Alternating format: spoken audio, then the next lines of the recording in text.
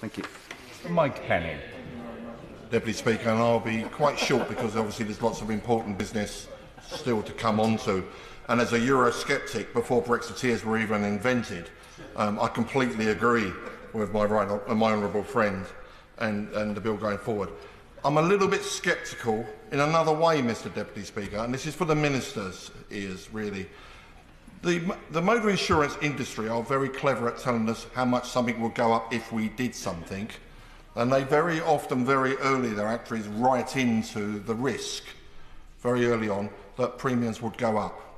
And premiums are going up in the country today.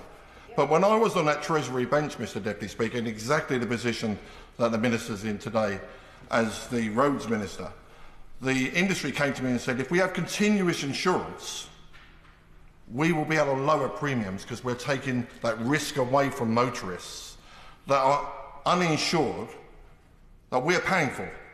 You and me and everybody else in this chamber and around the country that are insuring vehicles.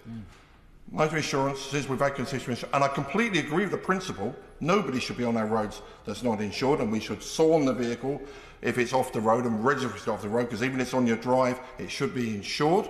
That's the law. But I've not seen any proof or example of motor insurance going down since those promises were made.